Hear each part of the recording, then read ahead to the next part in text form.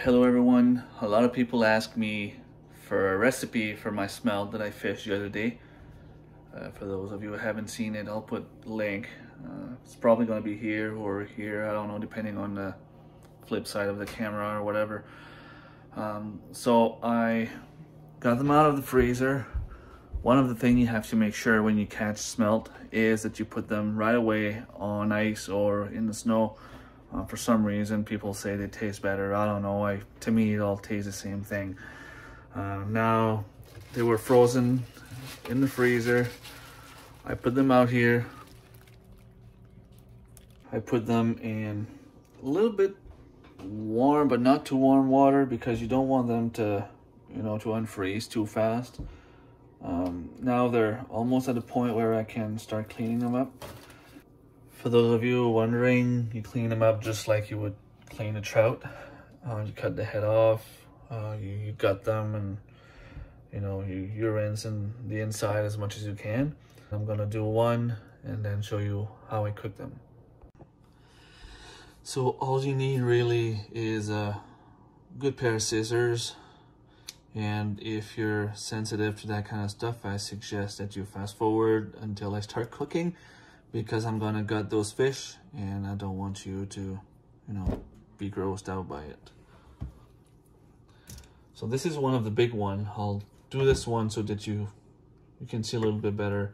This is where you want to go, and that's just the way I do it. You could also just come here and cut the head off, but by doing it this way, I go right behind those things here, and I just cut it so the head is gone.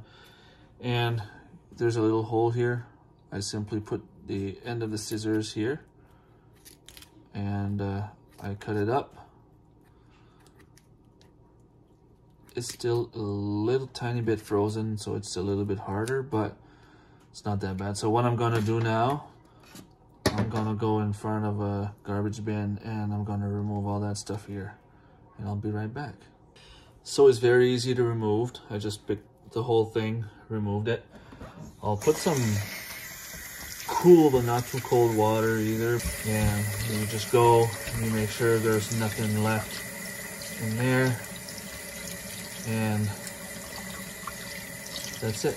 You take this and you put it aside, and then I'll do a little bit more and talk to you in a few minutes. Took me between 10 and 15 minutes to do the 25 fish I have there. So there is some sort of powder, spice, I guess, I'm not sure how to call it, that exists out there, specifically designed for fish. You could use that if you wanted to. I don't have that. I had some, I just checked, I couldn't find it. So either it was too old and we threw it away, or I don't know, spring cleaning last year, it got mistaken for something else and it's now in the garbage. But what the main thing I use most of the time for smelt is I simply put flour, and I'll put a little bit of pepper in there.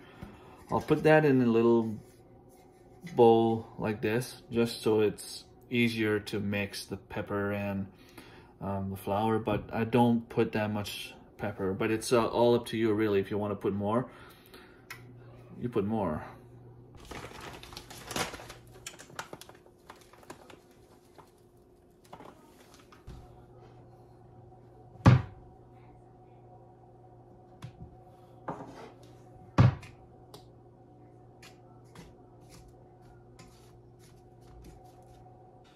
So this is on at medium, and say I'm just gonna soak the fish in there. I'm gonna put a little bit of olive oil if I can find some, or if I don't, I'll put some vegetable oil just to give it a little crispy texture, I guess. So I couldn't find any olive oil, so I'm gonna use this. I'm not gonna put too much. So I'm gonna put the fish in the flour here, just soak it up, put it in the pan. Oops.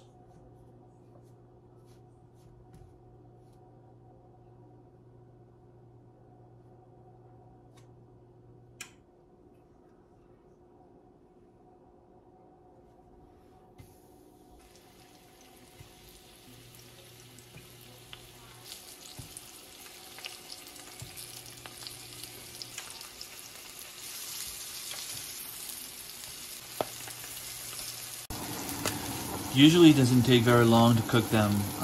Once you start seeing the inside flesh turning crispy or light brown, you know that it's ready. Maybe 4 or 5 minutes is probably all it's gonna take. I'm gonna flip them over, cook them on the other side, and then they should be ready. And this is pretty good with mashed potatoes, fiddleheads if you have any laying around. If you have homemade bread, that would be delicious. I don't think we have any of those things on hand right now, so I'm probably just gonna eat it with store-bought bread, but it will be delicious nonetheless. So I don't know if you can see this one here, starting to become crispy. I'll flip it over. Yeah, it's a brownish color, so it should be good on that side. Small fish, of course, will cook faster than the big ones. So like this one here, I might have to flip it around a couple more times just to make sure.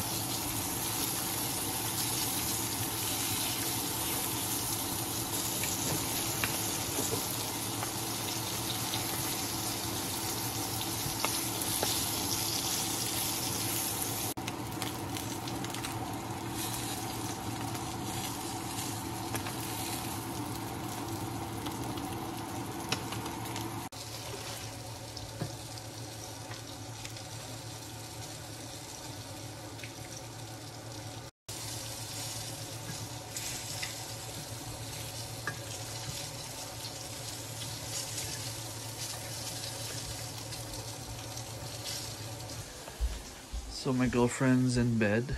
It's not breakfast, it's actually supper time. But she's had a hard day and I want to give her a little surprise.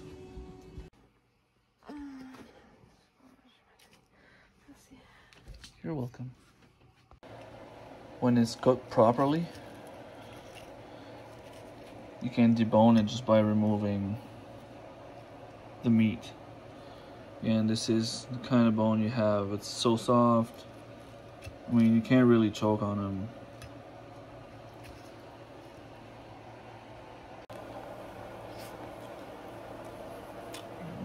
So good. With bread. Thank you for watching. Hope you liked this episode. If you did, share, like, subscribe if it's not already done.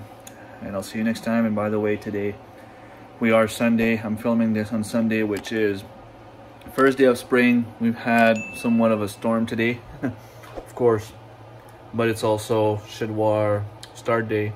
So as of today, everything I grow, everything I harvest, goes towards Shedwars. All right, see you next time. Bye.